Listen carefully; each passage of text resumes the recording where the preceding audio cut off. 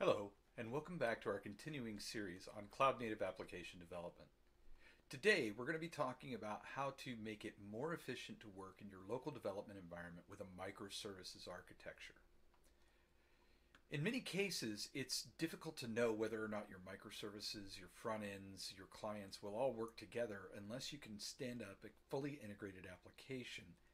And oftentimes that means putting it through pipelines, CI/CD, getting it deployed somewhere in the cloud, and then actually seeing if it works. But that can be expensive because cloud services are not free, or it could take up lots of resources and it could delay getting feedback. So I'm going to show you how you can use certain tools to stand up a running microservices architecture on your local machine. Now, let's take a look and see what our example application architecture looks like. As you can see here, we have a series of 5 containers. We have an OAuth 2 proxy. We have a single page application front end. We have a Snowdrop Spring Boot REST API. We're using Keycloak for OAuth and authentication. And the API is persisting data in PostgreSDB. Now, to start all of these things up, you could do it manually. It's probably going to be specific to whichever developer is working on their local machine. Some people may be running Fedora, some people may be running Red Hat Enterprise Linux, some people may be running some other Linux distribution or Windows or Mac OS. And it gets difficult to stand all of that up reliably for each of those operating systems or workspaces. So what we would like to do is we'd like to use containers. You know, that's the promise of containers. You publish a container, it runs anywhere. But we then have to worry about how do we wire those containers together? How do we get them to communicate with one another? And that's where this concept of compose files comes in.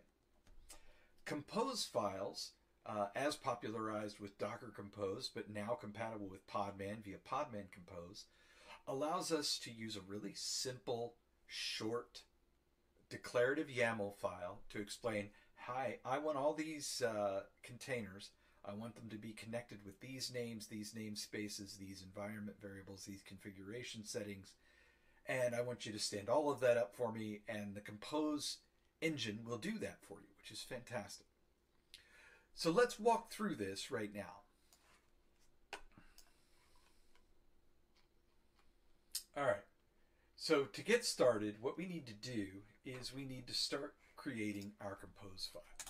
And we're going to use a to-do app to explain this. I'm going to increase the font size here. I'm going to create a bootstrap directory. And I am going to clone my user interface and my Spring API down locally. So in order to do that, I'm going to copy these commands. That's going to give me my API. This will give me my user interface. And now we're going to change into that bootstrap directory I created, and we're going to start creating a Docker Compose file. Actually, let's do this in VS Code just to make things a little bit easier. We'll create a new file, Docker Compose YAML.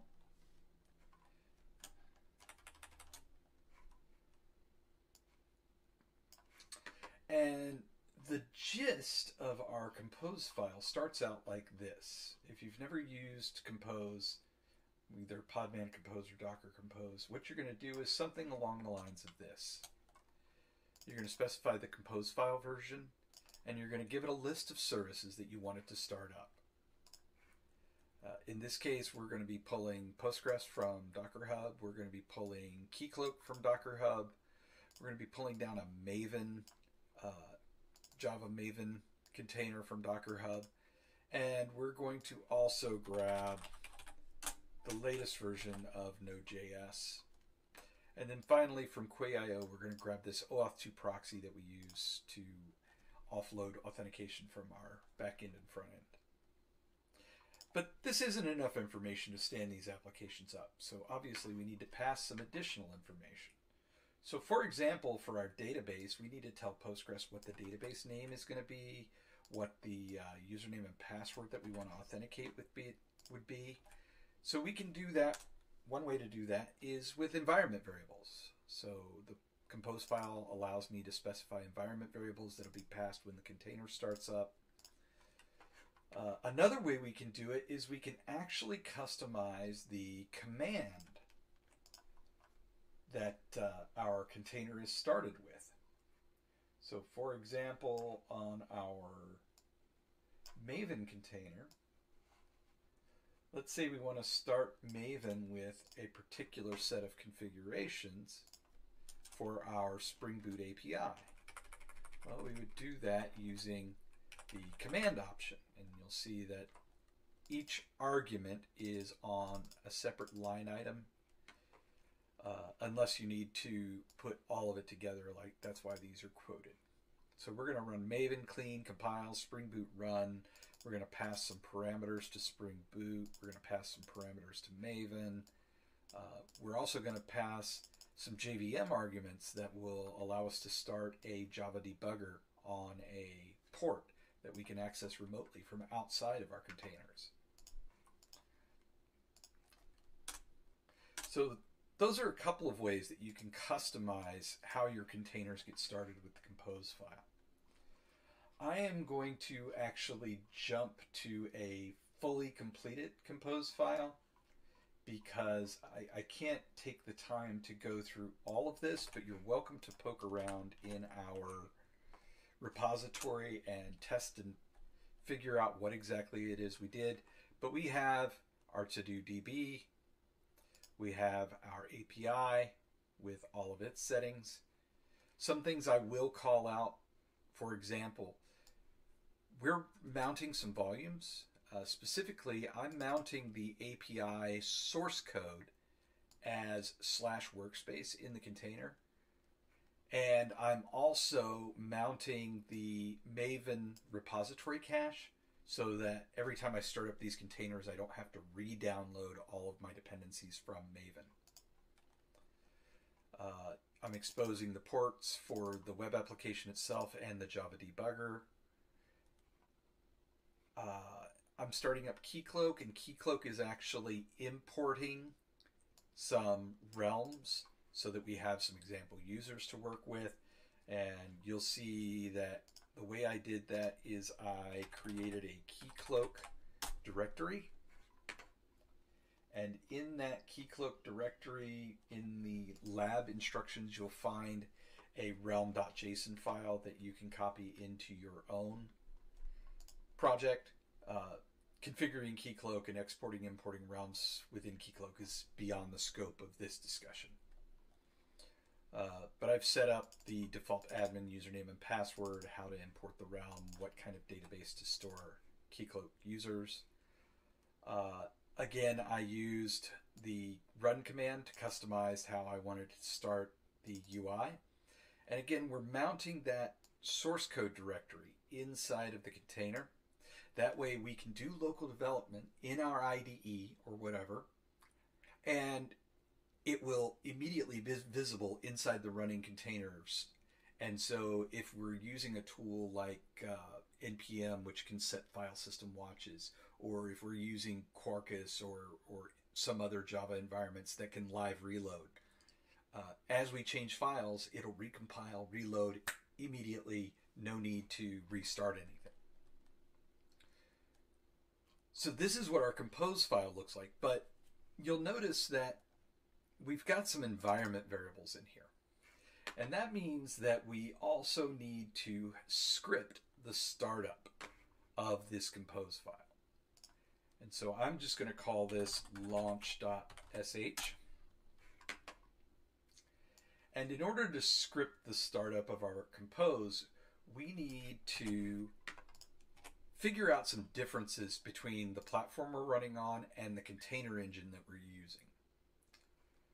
So for example, by default, we want our containers to run with the same user ID that we're running as. That way we don't end up with permission problems between our source code, our build files, things like that.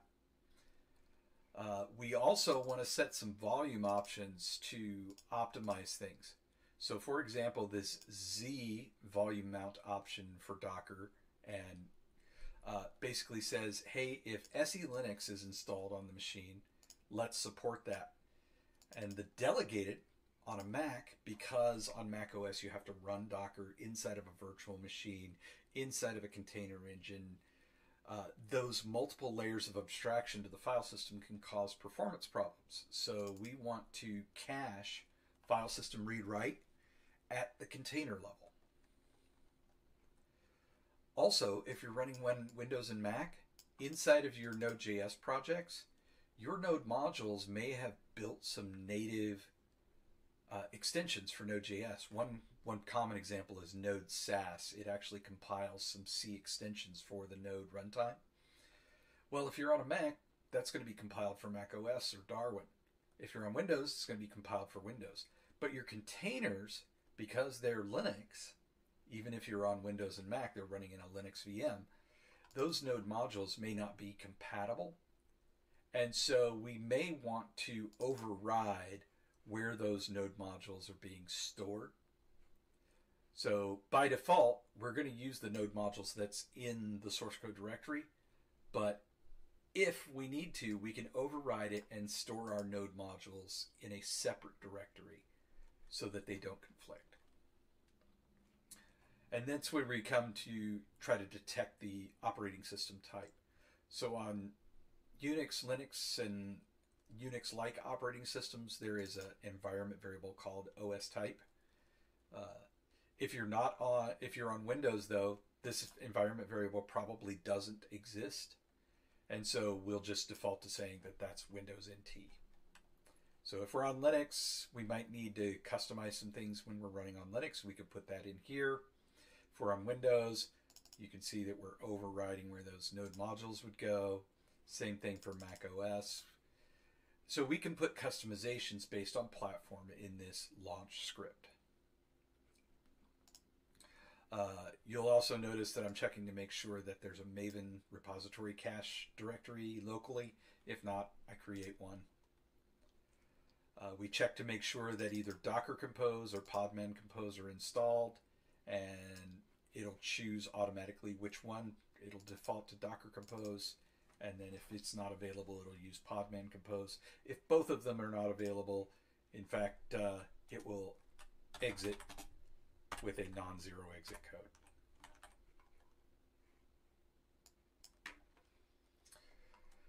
At this point, we've detected enough information. We may have some customizations based on our OS, and we just want to feed those environment variables into our Compose. But we want to check and make sure that our source code directories that we're going to mount exist. If we're running Podman, because Podman will use UID and GID mapping to make the root user map to our user and the root group map to our group on the external machine, we can set container UID to 0. And on Podman, Podman does not support the delegated option, but it doesn't really need to either. And so we just change the container volume options. And finally, we run our container engine compose up. We can also pass some extra options if we wanted to run things in the background or do extra debugging or logging. And so, at this point, the last thing we need to do is copy that realm file. And I'm going to just copy it over from a place I have it in my file system. So that's going to be cp tilde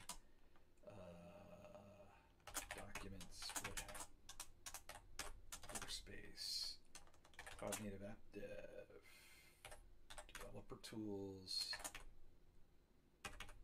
supporting files realm, and I'll put that into my keycloak directory. Oh, And actually my launch belongs up one level as well. Let's move that. So at this point, we should be able to run this and have it come up. Now, the way I've configured this script in most cases is that you would have export engine equals compose underscore engine and Docker. Now, why did I do this? This is so that outside of this script, if you had both Docker Compose and Podman Compose installed, you could force a choice between your Compose engines. So if you set this Compose engine environment variable to be Docker, regardless of whatever else happens in this script, you're going to use Docker Compose. If you set this Compose engine variable to be Podman, it'll be Podman Compose regardless. So at this point, we can do change mode 755 launch. So now we can actually go in here and we can do /launch. And what we'll see is that Docker Compose starts spinning up all the appropriate containers from our Compose file. And we can actually watch all of this come up. And one thing I do want to call out is you'll notice that we have this restart policy defined on the OAuth2 proxy. OAuth2 proxy is heavily dependent on Keycloak. It will not start up until Keycloak can tell it its configuration. And OAuth proxy starts up very quickly. Keycloak, not so much. So this will exit and fail a few times while Keycloak is starting up. As long as you're on Docker Compose, this restart policy will cause it to restart every time until it is configured and until it's up and running. Unfortunately, under Podman and Podman Compose, this restart policy is not yet supported. So once everything else comes back up, you just run a single command, Podman start, and then the name of this single container, and everything will come up. So it looks like we're almost done watching Keycloak come up. Yes, our OAuth2 proxy is listening. We can switch back over to our UI. And if we hit our OAuth2 proxy,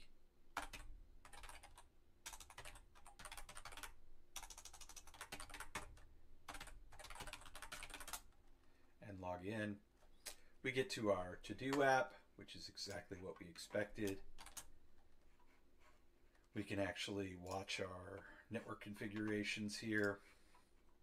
And let's say complete the Compose training. Yay! I did it. And it is complete, and it was due today. So we'll add that, successfully post, and you'll be like, oh wait, our to-do didn't show up. And I freaked out the first time I did this. I forgot that in this application, I hide the completed items by default. So we did complete the Compose training. Thank you for your time. And I hope that this methodology is useful in helping you accelerate your application of delivery.